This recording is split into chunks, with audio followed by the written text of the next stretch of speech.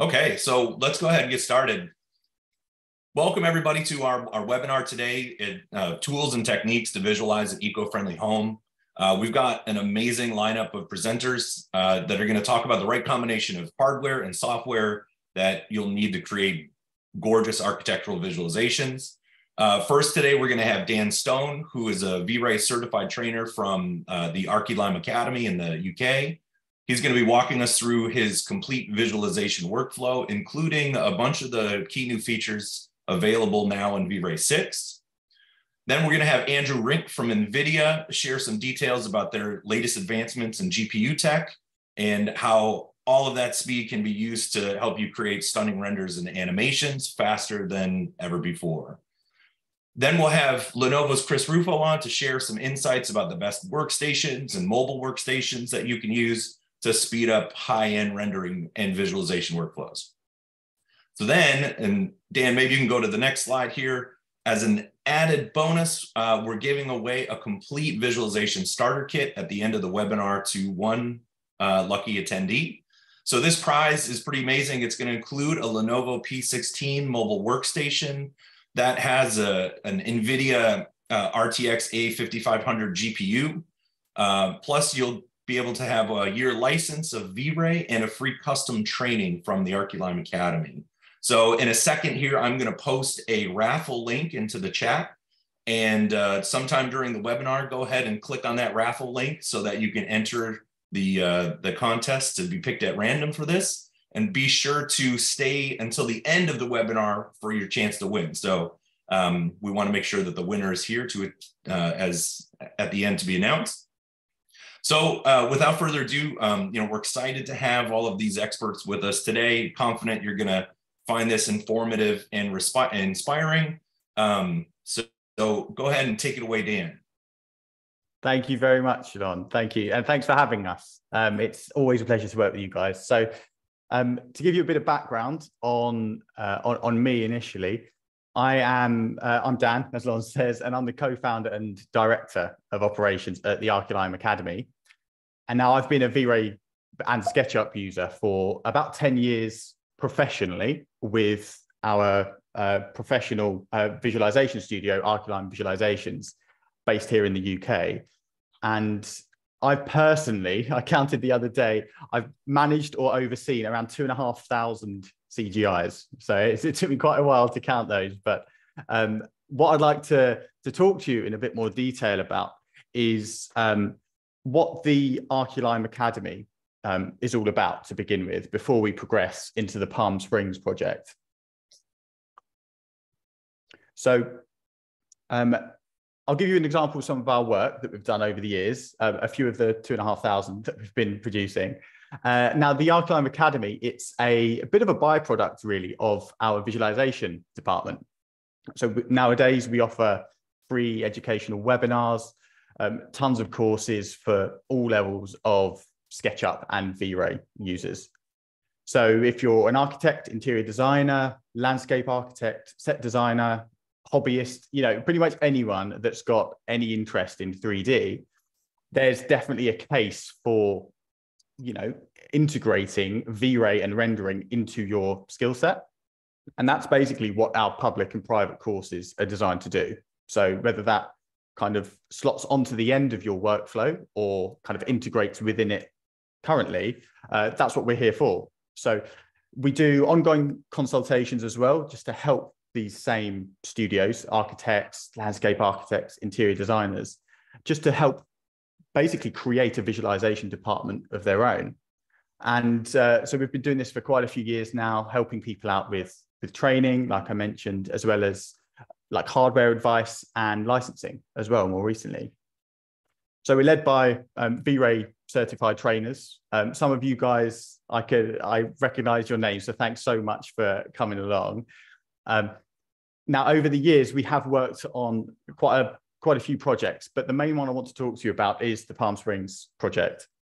Now, the brief for this that we were given by Koto Design, who I'll talk to you in a bit more detail about later, it was to create a visualization package for a serene single residence based out of Palm Springs.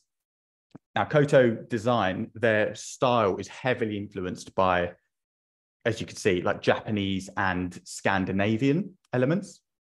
I've heard the term Japandi thrown around. I don't know if that's going to stick or not, but we'll go with that.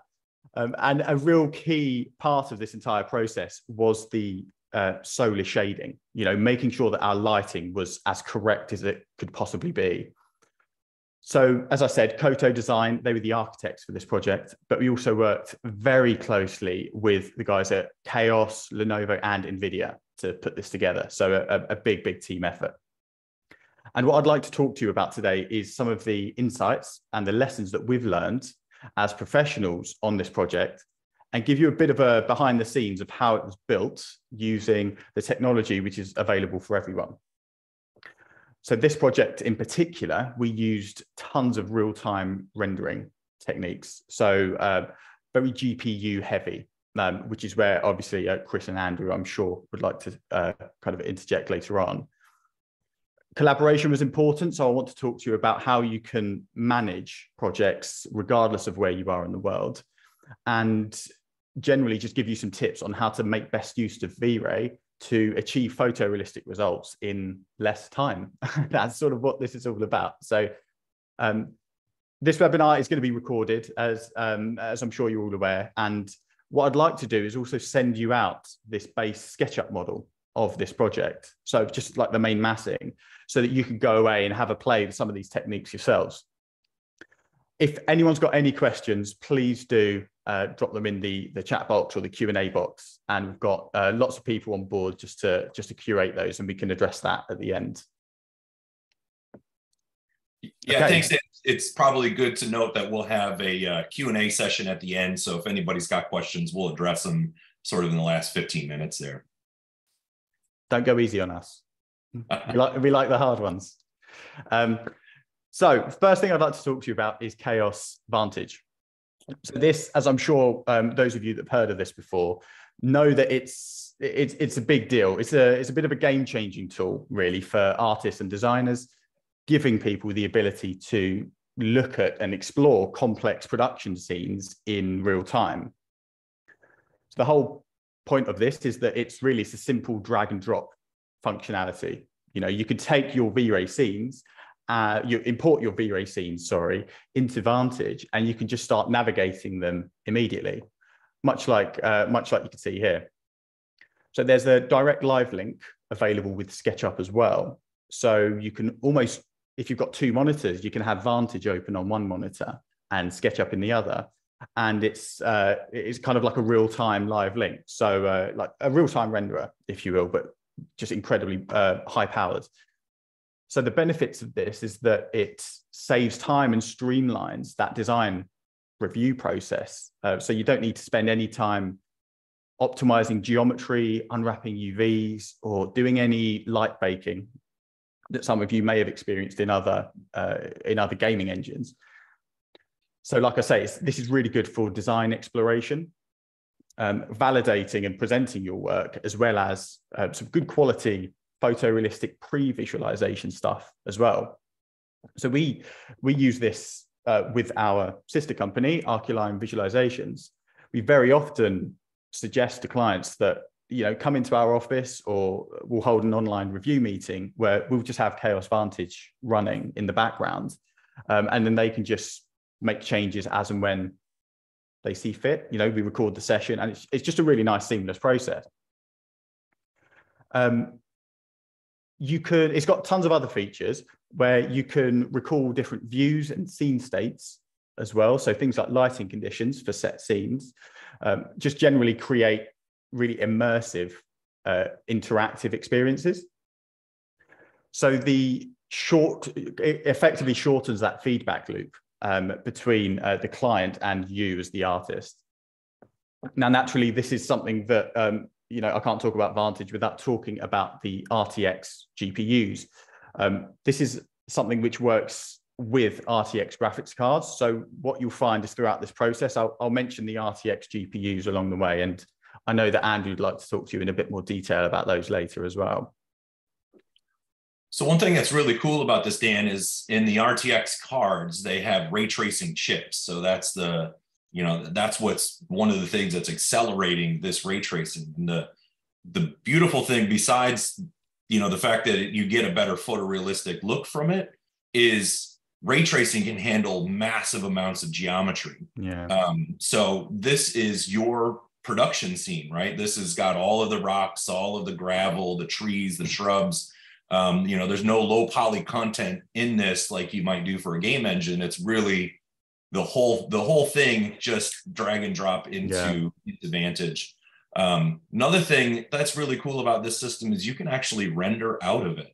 So you can create, animation, you can render still frames, and you could render them at like 4K in seconds, or if you want to do super high quality, you can do it maybe in 30 seconds or a minute a frame. And the quality of animation that you can get out of it's pretty incredible. It's changed the way that we present ideas nowadays. I think the use case for this interactively is what appeals to me the most, and I think the ability to, like Lon says, just contains so much information, and then you don't lose any of that. You can see down at the bottom here, the VRAM, that's a huge bandwidth to be able to store your complex V-Ray scenes. So if you are producing complex V-Ray scenes and you have struggled in the past with ways to show that interactively, this is a really nice way of doing that. So something else I'd like to talk to you about, just kind of going slightly off piece with this one, is to talk about Chaos Cloud. So this is something that has been around for a little while now, a few versions of V-Ray. And the whole process behind this is that this is a way for you to collaborate with other stakeholders in your project. So an example of how this could work, here is one I prepared earlier. A lot earlier, actually. This is one I did before Christmas, but just like as you can see, there's a lovely Christmas tree, and we've got Rudolph on the balcony there. The process for if I wanted to put this up for comments to a colleague or even to the client, it's really easy. Just to, when it's in the frame buffer, you can head up to File and then upload the image to Chaos Collaboration, or directly from the history sidebar of your frame buffer, do the same thing there. And what happens is that then loads into your portal. So this is your, once you've logged in, I think I'm on my colleague Jack's account here, but you can see that there's 2 tabs, collaboration, and you can create lots of different projects. And an example that I'd like to show you is of the Palm Springs project. I'd uploaded an image for Lon to comment on before, and he left some very nice comments. Very important comments. Very essential comments, yeah. Love the record player and the records below. I can imagine the music playing, maybe playing some Japandi funk, potentially. You got all sorts, you can do all sorts with this. So you can add, you can see here, where Jack added one, you could sort of annotate the screens as well. Kind of say, oh, I love that tree. You can, basically it's really nice and interactive, and it's all in real time as well. So very, very useful if you're working as part of a team with this. You can also switch between versions as well, which is very useful, especially if you're dealing with like iterative design that's changing a lot, and you need to kind of go back a few versions. So something else you could do with the cloud is you can render with it. So this is something we have used in the past. On this project, we actually we used the Chaos Cloud rendering service. But just as an example, what would happen is when you're, let me minimize that for a second. You just hit the render with the Chaos Cloud, and then you can head back into your, here we go. Head back into your cloud. Once you're logged in and everything, you can upload a job to the portal, and it then give you the status here.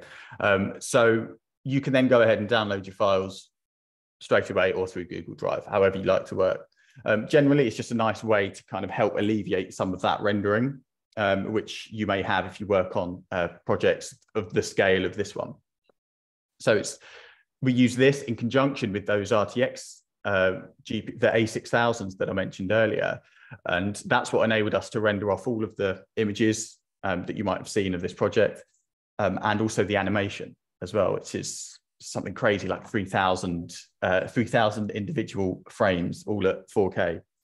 So yeah, big help. Definitely recommend anyone uses that.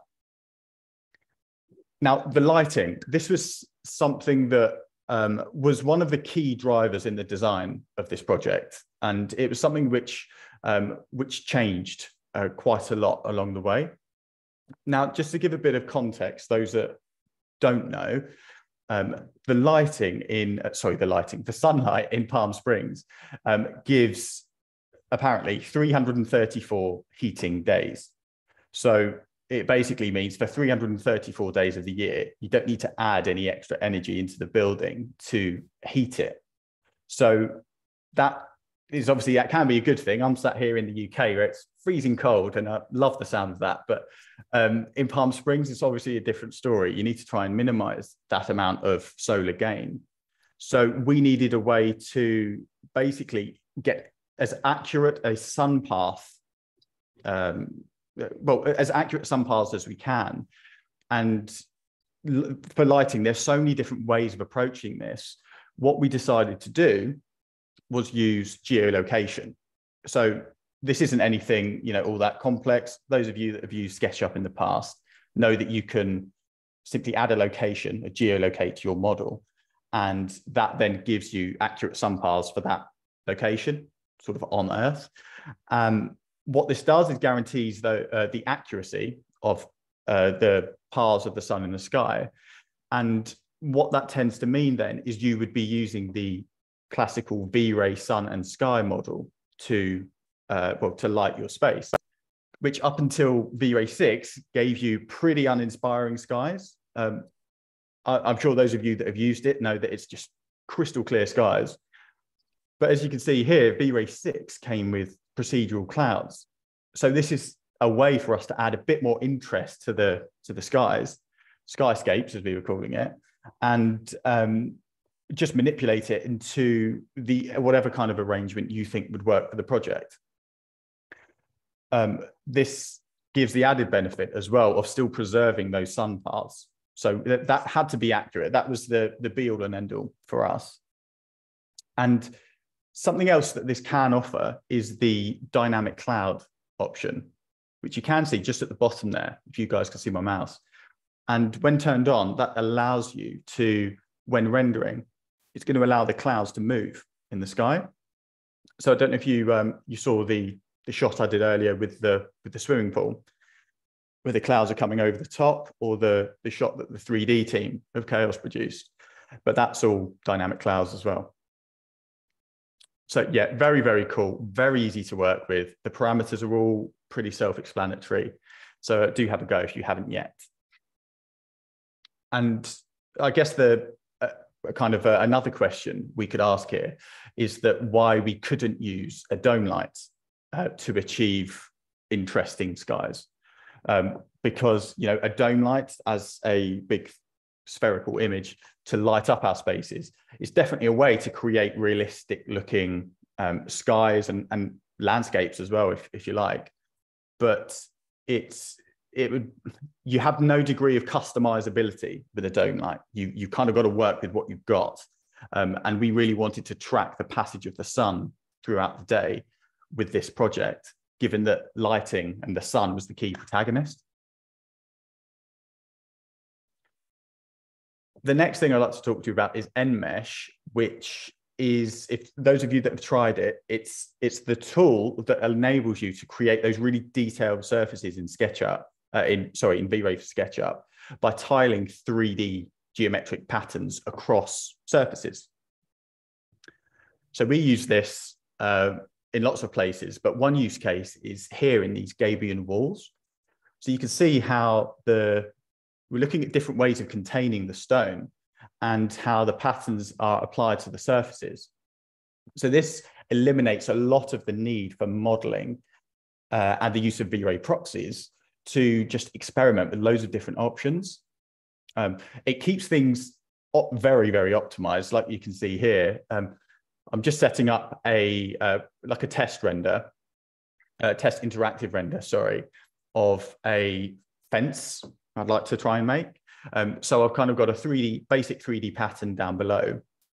And after tweaking the orientation and getting that set up, when I restart the render, you can see how it starts to look like the beginnings of a fence, which is only one of the use cases. You know, you could be using this tool for something like fences, fabrics, chainmail, rattan, pretty much anywhere you need repeating 3D geometric patterns. This is perfect for. It uses significantly less memory than displacement for my fellow V-Ray nerds out there that are interested in that kind of thing. And unlike instancing, it doesn't use any extra memory for the repeated geometry, which is incredible. So this basically means you can create billions and billions of polygons without adding to the memory consumption, which, yeah, it's incredible tool.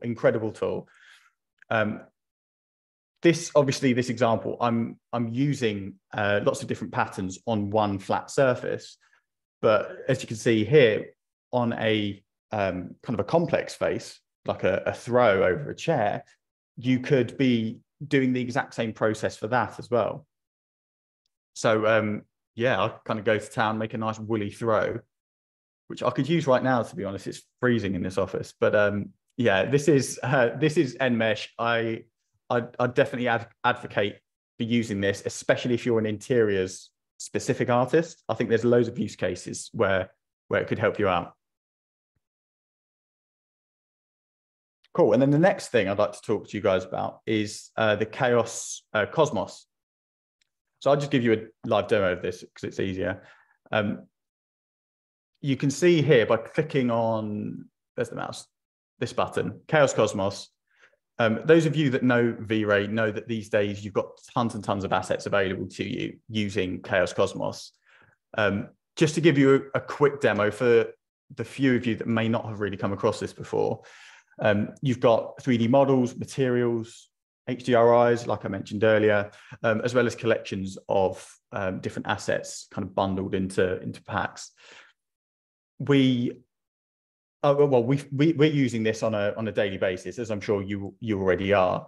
It's very easy to just select, let's pick a person. Let's go with Jet. So we'll click on Jet. I've already downloaded this model before. So once you've downloaded it, you can just hit the green button and import into the scene. And you can see that he comes in, I'll minimize that now. You can see that he comes in as a, this is like a V-Ray object. You know, within SketchUp is just a white, well, there's not many polygons there. It's deliberately to keep it very light. But when we open up the asset editor and the objects tab, you can see Jet in all of his glory, sat drinking his glass of wine with his fantastic hair. You can do this for all sorts of different models, as you can see. And for us, we used Cosmos extensively with Koto Design, especially their interiors team, Koto Living, to populate those interior spaces because of that really distinctive style that they've got. So yeah, lots of different options. Internally, it's fantastic. Externally, we used it for a lot of the rocks that I'm going to show you in the next section.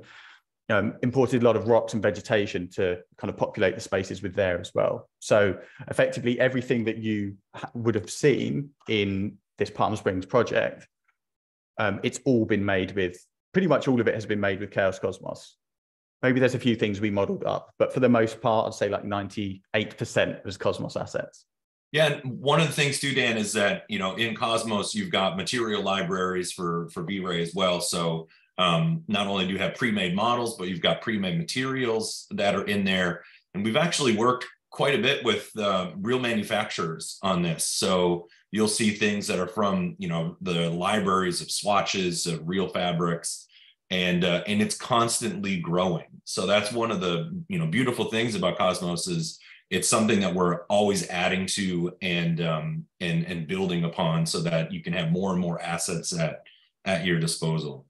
And it's knowing that it's continuing to grow. I mean, looking at this, there's 540 fabrics, just fabrics. So you're not really going to be running out or repeating assets with a very constricted library. This is definitely very expansive and one for everyone to just keep an eye on, especially the updates that come out very regularly. So yeah, like I said, scatter. This is another thing that V-Ray veterans would know quite a lot about already. And we use this for just as a way to imitate some of the landscape that you can see here. So this is another, this is a clip that Lon took with his drone when he went to visit the site early last year, maybe, Lon? Yeah, something like that. So we were working with Koto Design, as well as the landscape architect that they were working with called Steve Martino. If any of you guys know of his work, if you don't, check it out. It's incredible. The sort of desert landscapes. It's very, very cool to look at. And a big part of their design was recreating a dried riverbed. So this is just to give a bit of context, the front door is here. The steps to get up to the front door are kind of underneath us to the right. And there's this amazing cantilevered, sky bridge, walkway, whatever you want to call it, with glass bottoms that you can look down. And for us, what we needed to do was a way to just generate lots and lots of assets along this dried riverbed without having to manually place them. So you can see here that I was talking over the first part, but I've basically created a host, which is the dry riverbed, and then added lots of other objects. So in this instance, you can see the 3 types of rocks that I've added. And what I'm doing now is running an interactive render and just tweaking the density, some of the other factors like min and max rotation, min and max scale. And you can see that it's just allowing me to parametrically, that's a tough one, just to generate lots and lots of different models without having to manually place them.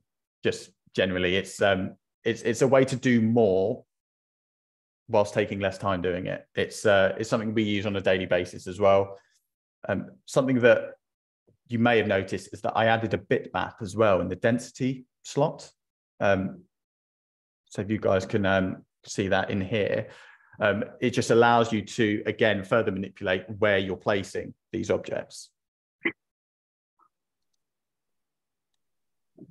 Okay, so now I'm going to begin to start wrapping up by talking about the animation that we produced for this project, which I want to show you now.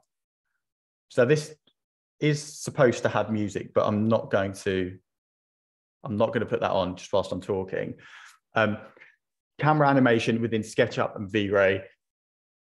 You can use this to create walkthroughs or fly-throughs, as I'm sure some of you guys have already experimented with. What we decided to do was, rather than a classical fly-through or walkthrough, to really focus on specific areas of the design. So Koto Design and the client were really keen to look at this concept of moments and highlighting very small, like vignettes, small areas of the model to just help build a bigger picture of what the whole project is about. So the way that you do that is initially within SketchUp, setting your camera, looking at the eye height, field of view, focal distance within the camera section of the asset editor, like all of the typical stuff.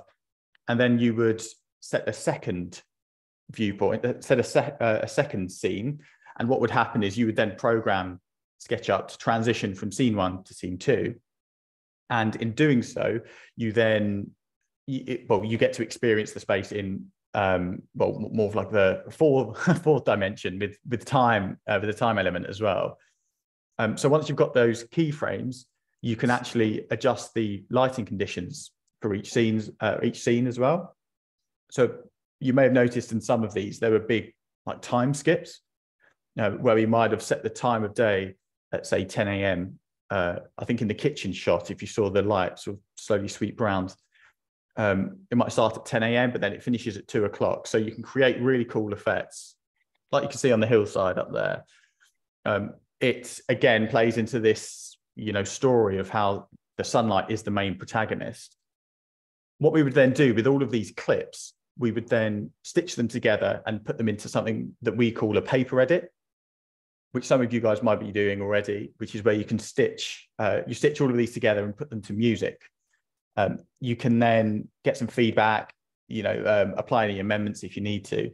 And when you're happy and you've got confirmation, you could render out the final images, the final clips, which come in a series of images. You then kind of load that back into the paper edit, and you've got a finalized animation, add some logos and some pretty bits at the start and the end. And then you've got something that is looking a whole lot more polished. You definitely can do this type of stuff in Enscape and Vantage as well. But what we were looking for with this is a way to really use GPU rendering, frame rendering, to kind of tie in with the way that we've always worked.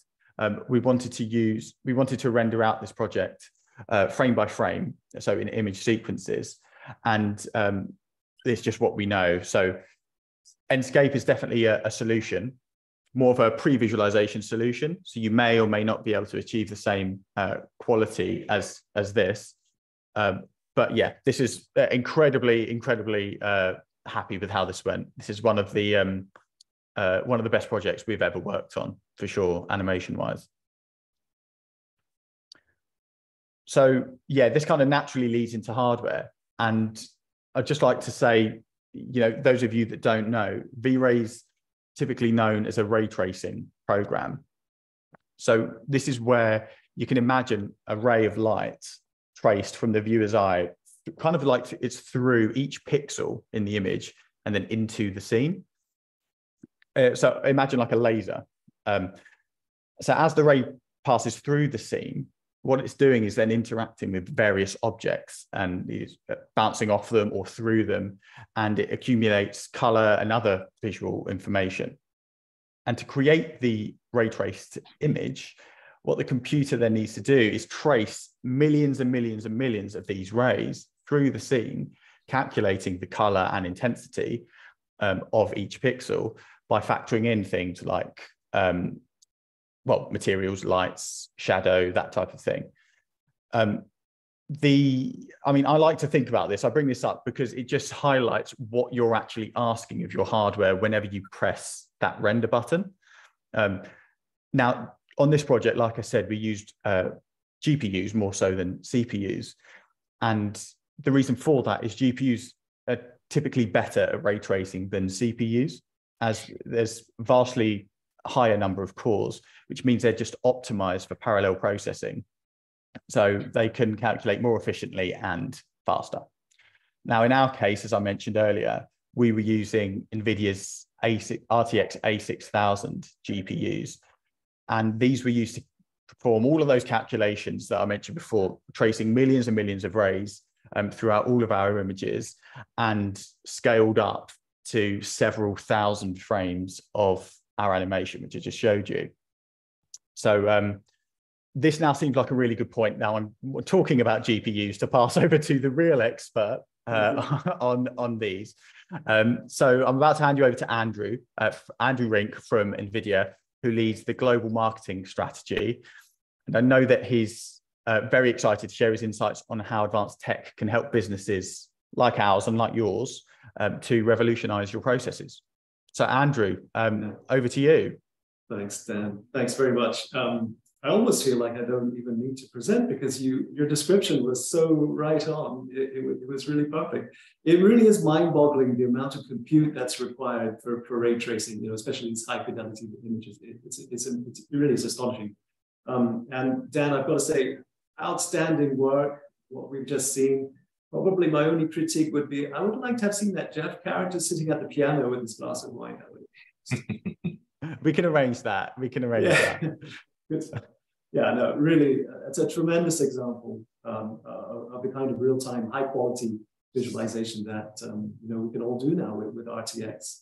But what I want to do was just share some technical details with you about the latest generation of GPU microarchitecture that NVIDIA introduced a few months ago.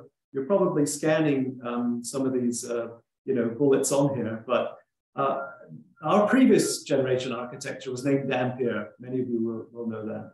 And this new generation, it's named after the English mathematician, Ada Lovelace. She's considered by many as the first computer programmer. And that was in the 1840s. So that's a while back. But I think the interesting side note, she was the only legitimate child of Lord Byron. So anyway, let's just look at a couple of the new features of this Ada architecture. Firstly, new streaming multiprocessors. It's a new generation of CUDA cores. And these provide now up to 90 teraflops of single precision compute, FP32 performance, at twice the power efficiency. Well, we also introduced third generation RT cores. Lon alluded to this. This is the ray tracing hardware that's on the chip now. And these now deliver up to 2x faster ray triangle intersection than our previous gen. And then we've got other features like an opacity map engine, a displaced micromesh engine, which generates displaced microtriangles on the fly. So all this and more features essentially combine to make ray tracing more efficient. So your high quality renders are completed much more quickly. That's the bonus out of all this tech. In addition, we introduced the fourth generation of tensor cores, and that supports the new FP8 data format, which reduces data storage and improves performance as well. There's a new optical flow engine, which enables NVIDIA DLSS3. That's our deep learning supersampling, so that we can generate more accurate frames without any artifacts. And of course, this new Ada generation GPU architecture provides a ton of video encode and decode performance and capacity, as you can read here. 3 encode, 3 decode engines, along with support for AV1 encode and decode. We've got 4 JPEG decoders also included to accelerate workloads with JPEG images, like AI augmented image processing.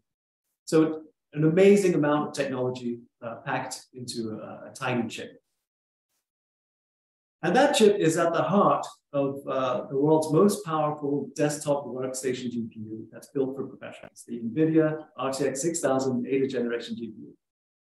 It's an ultra-high-end GPU. It delivers about twice the performance of the previous generation. That was our RTX A6000. We now have over 18,000 CUDA cores. So to put that into perspective, when I joined NVIDIA 10 years ago, our flagship GPU was the K6000.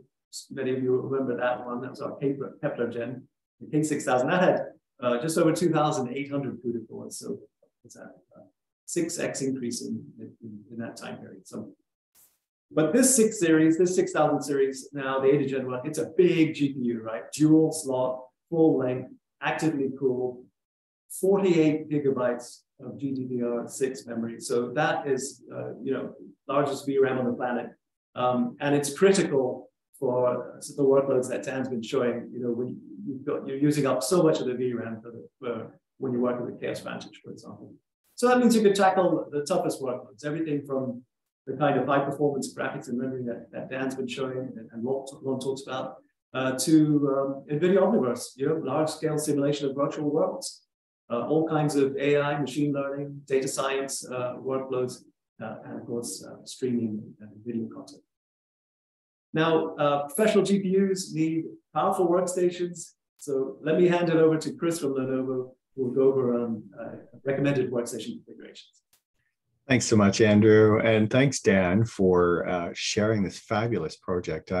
Every time I see it, I'm in awe of the quality of the rendering, the storytelling, and the connection with the viewer that you guys have achieved. It's really, really stunning work.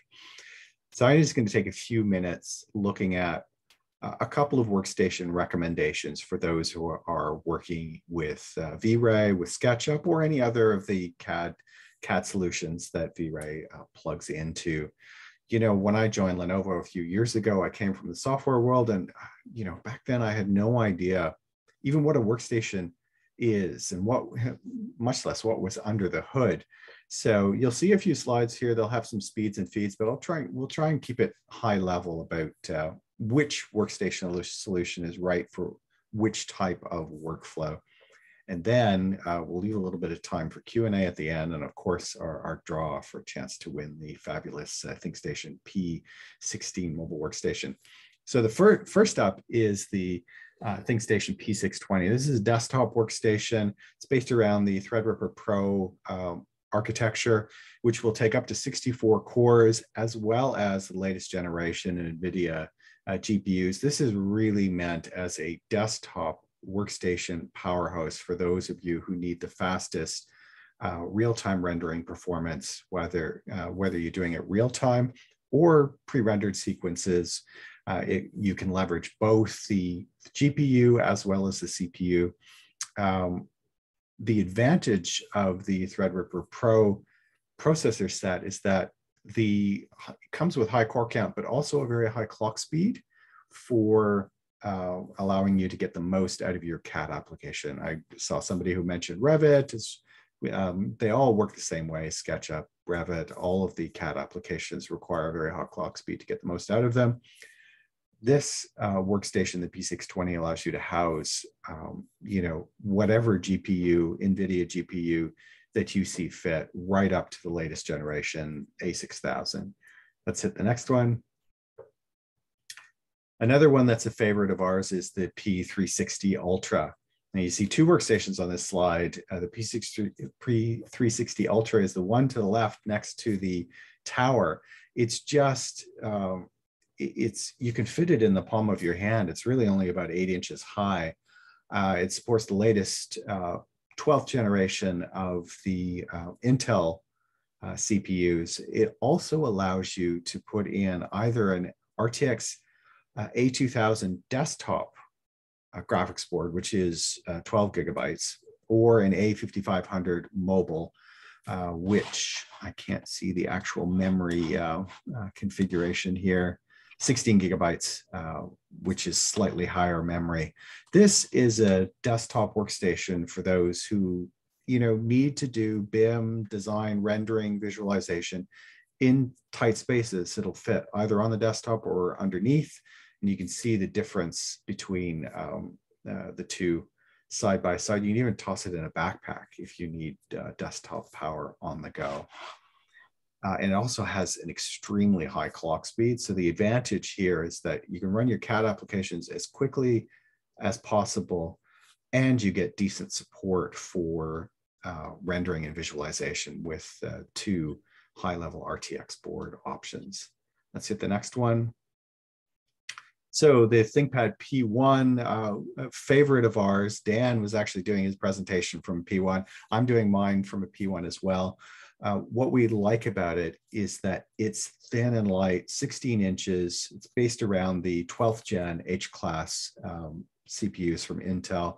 And you can put up to an RTX A5500. Again, this is a 16 gigabyte GPU, which will run V-Ray and SketchUp very, very well. It's also got an ultra performance mode, which allows the GPU to run very effectively in a small package while managing the cooling. It's about 18 millimeters thick, and it's under 2 kilos. It's thin and light. It's what I take with me on the road. You can jack up the memory to 64 gigabytes. And again, we love the high clock speed, so it allows you to do both your CAD and your visualization on the go if you need thin and light. Now let's have a little bit of fun. Let's go to the next one, and we'll look at the P16. This is the first generation of the P16. And what's so exciting about it is that it's basically like taking desktop performance on the go with you. It'll perform at about the same level as that P360 Ultra that we showed you in a mobile form factor. It's got the 12th gen HX class processors from Intel, and you can put up to an A5500 GPU in it from NVIDIA, the RTX A5500. And because of its size, and the power that it's running at, it will run the GPU more effectively with less thermal, without thermally throttling. So it's a fabulous machine. It's the one that we're going to give away. And I guess this is the moment we've all been waiting for the 112 folks who are on the call right now. Thank you for joining. And we're going to do a draw, and the name will be passed to me. Virtual drum roll. And you should be able to look in the host chat. Do you see that, Chris? We have host chat. Okay, I have ourselves a winner. Okay, how do I go back to the host chat? Q&A chat. God, suspense is killing me. Right? I know, this is terrible. And it's coming down to user error here. Who's There's a lot of bums on the edges of their seats. I know. Trying to bring up the host chat.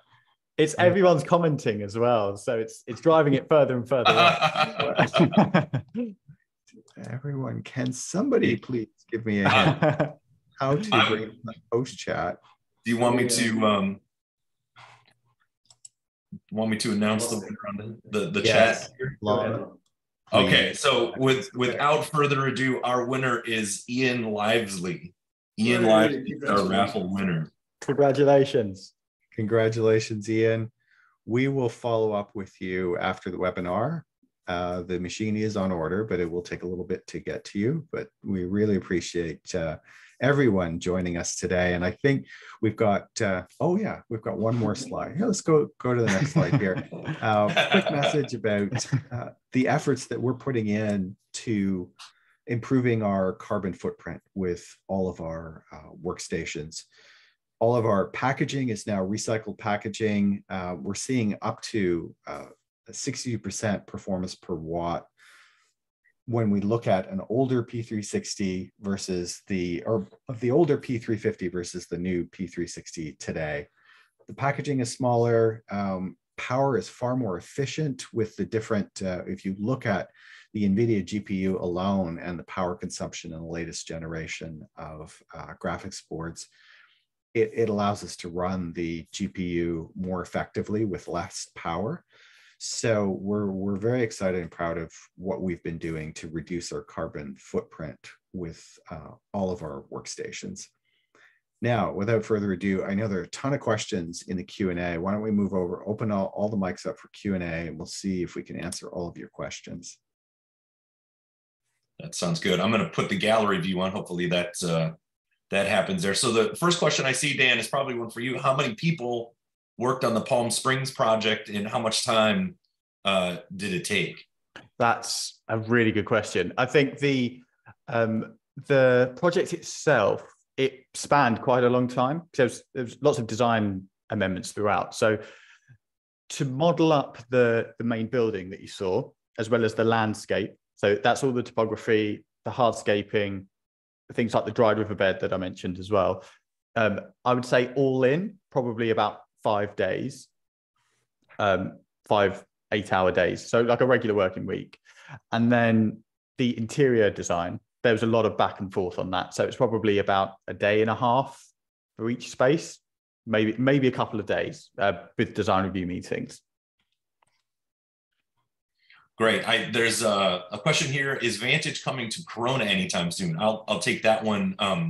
The short answer is not sure. Right now, Vantage is really built on V-Ray materials and lights and so on to transition that over. So there'd probably be quite a bit of work in order to get Corona in there. But definitely stay tuned on our website and Corona's website to see, if there's advances that happen in there in the future. I do see one here. I think we might have addressed this. Vantage is great, but is there any way of creating a video walkthrough along a camera path rather than scene to scene? Well, when Dan was showing you was done in SketchUp, and Dan, correct me if I'm wrong, but I think SketchUp's animation tools are pretty limited to what you can do in scene to scene. So if you were looking to do a specific camera path, you can record a camera path in Vantage, or you could create a specific one, say in a tool like 3ds Max, and then export that camera into Vantage, and it will use that path. So you can do it. It's just I'm not sure SketchUp makes that possible. And one of the things that has impressed me with Dan and the team is, like, I feel like you guys pushed SketchUp to the limits of what is possible in that program. It's pretty awesome. It pushed back as well. Let me just say, just to stand on us. Question for you, Dan. Did you use Chaos Cosmos to put the rocks in the Gabion walls with the mesh? Yeah, that's actually, I forgot to mention that, but there's another plugin you can get called MS Physics. Yeah, let me know in the chat if you've used it before. But yeah, I basically used the rocks, kind of dumped. Basically, I ran this script that dropped hundreds and hundreds of the Cosmos rocks into a box, and then that's when we started looking at the like how we're going to contain them once we'd sort of got them all in place.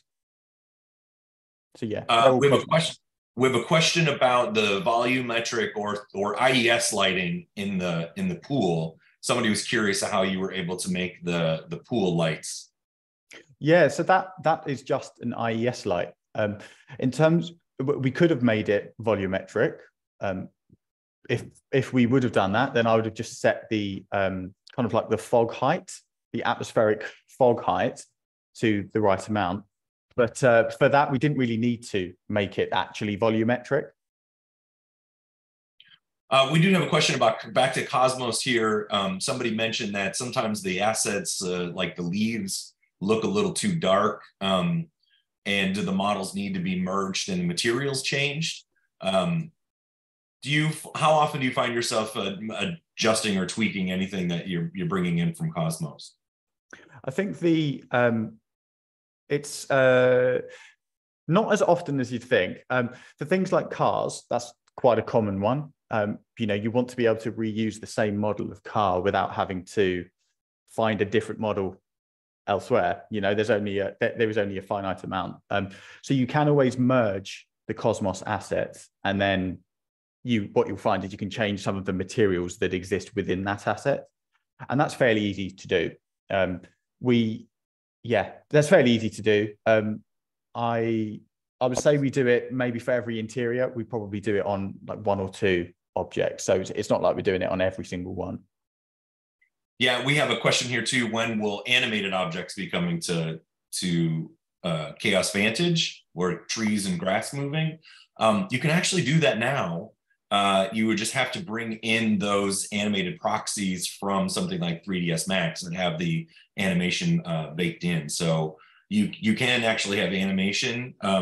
You won't necessarily see it while you're moving through. You'll see it as you scrub and it'll stop, or when you render out of it. I must say, if I was to do this project again, that's what I would be including. Yeah, animated vegetation. I think that's the real giveaway of, is this a CGI or is it photorealistic? Is it So why, once somebody's asking why SketchUp, as a professional ArcViz artist, what's drawn you to SketchUp as your tool of choice?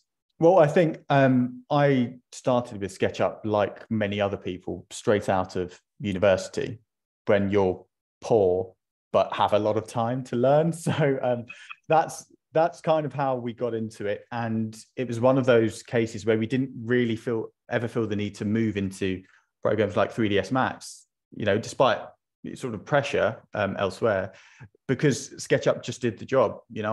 I'm a firm believer that you can achieve most types of imagery in SketchUp without having to go over to 3ds Max.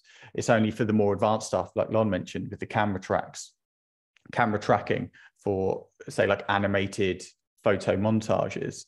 That would be a way that I would move over. But for the most part, SketchUp, it does the job.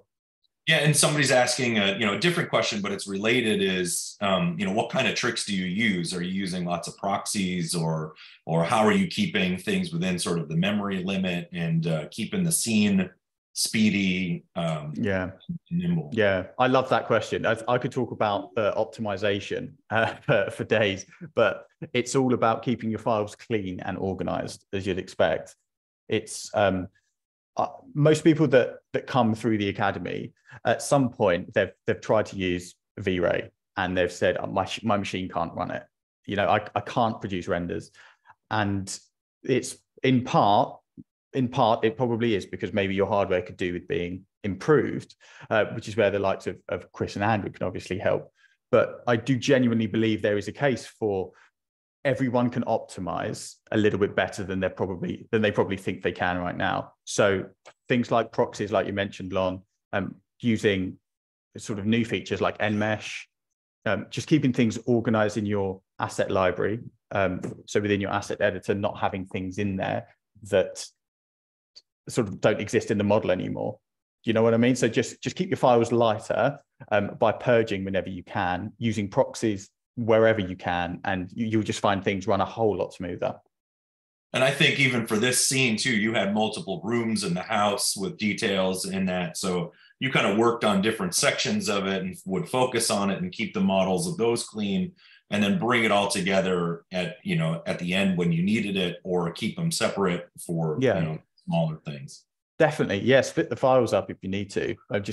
It's the only thing that matters is the shots you're trying to create. So if there's anything that isn't related to that shot, then you could just make a new file and kind of cull the rest. So, and this is a good question too about the GPUs, right? So you were using GPUs throughout this project.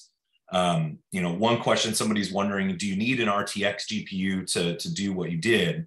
Maybe I could start a little bit. You do need an RTX card to use Vantage because it's using the ray tracing cores on it. V-Ray GPU can use earlier cards than the RTX generation, but we do have V-Ray GPU that taps into that RTX. So you're going to get some speed ups from that. But if you do have an earlier generation of an NVIDIA card, it's, you can render V-Ray with it. It's not quite as fast as what you get with the new ones. Definitely. And somebody's asking, and related to that is, what kind of speed ups did you see using GPU rendering now? Like this was a big test for you guys in your studio to kind of take all this great hardware and put it to the test. Yeah.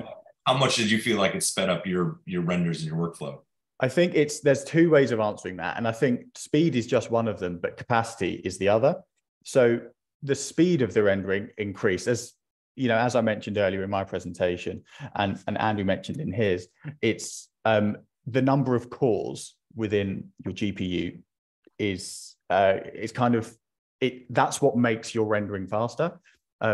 The parallel processing abilities of the GPU, in our case, we saw that renders that were taking maybe a couple of hours, they were getting finished in like 10 minutes using our RTX A6000.